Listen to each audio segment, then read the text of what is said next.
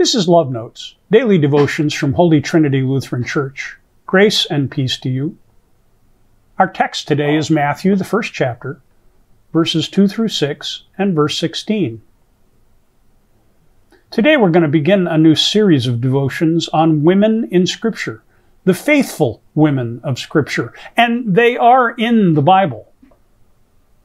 A critique of Scripture has often been that there aren't any women in it, and that's just not true. Now, I will grant that there are considerable gaps, and there are oftentimes very short little snippets that tell us about the women of Scripture, but they are nevertheless there.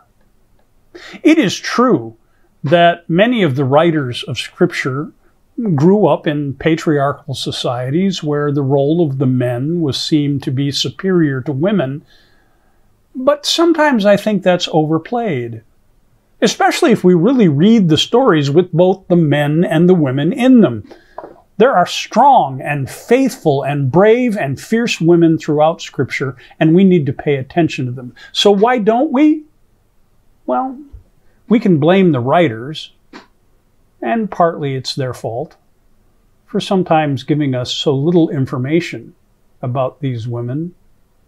But it's also on us as the readers, because we tend to skip over the women, because even after thousands of years, we tend to be still a culture that doesn't take seriously the role of women in our lives, our world, and our faith. So these devotions will be an attempt to recover that a little bit, to help us see what we don't often see, to hear what we don't hear, and to break the habit of not noticing women in the Scripture. Our text today is a genealogy, and I know you're already thinking, if you've looked at the text, I don't ever read the genealogies, and I have to admit sometimes I'm right with you.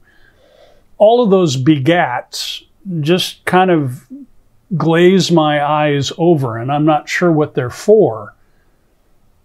It seems to be some kind of weird biblical record keeping.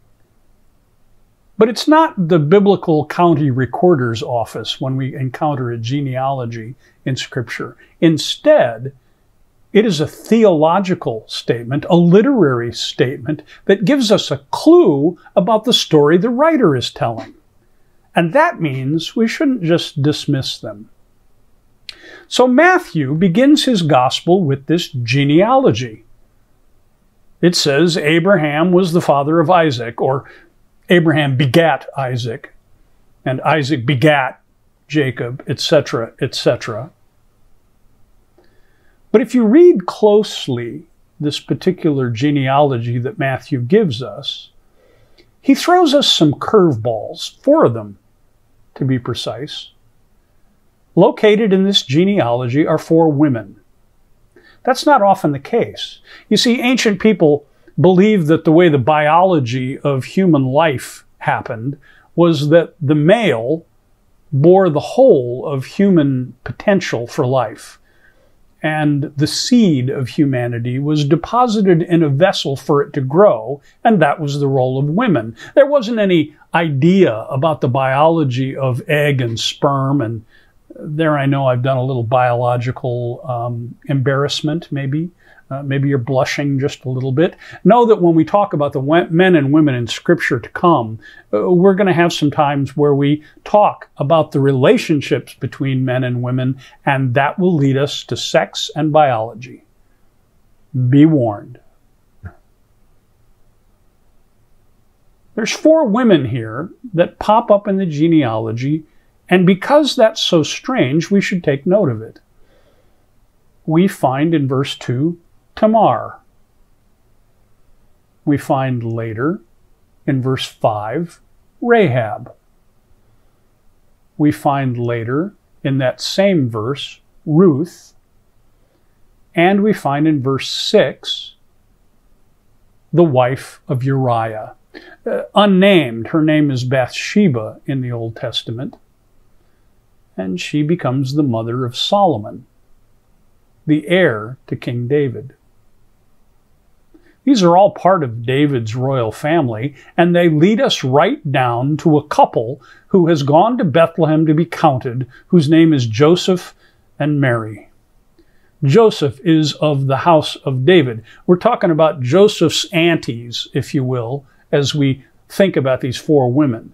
Tamar, Rahab, Ruth, and Bathsheba are all Joseph's aunties, and so therefore Jesus' aunties.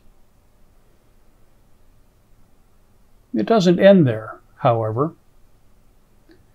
These also set up the introduction of Mary. Mary, who is unwed at the time of Jesus' birth. Mary, who is the mother of Jesus, the Messiah of the world. That's what verse 16 tells us. What we should learn from this devotion, before we get into these particular women, is that you can't tell the story of God and God's people, as I said, without the women. It's impossible. You also can't tell the story of God and God's people, or Jesus, by not including some people who don't seem to belong there. And that's something that all the genealogies in Scripture seem to have in common.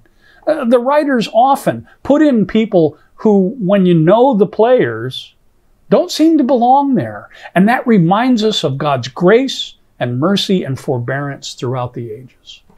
God saves people who don't deserve to be saved. God includes people who we won't include. God gathers the people who we reject. And that is a clear message of this genealogy. For not only are all four of these women women, but they are foreigners. They are not Jews. They are resident aliens in the land, and they are not rejected. As a matter of fact, they are the aunties of Jesus.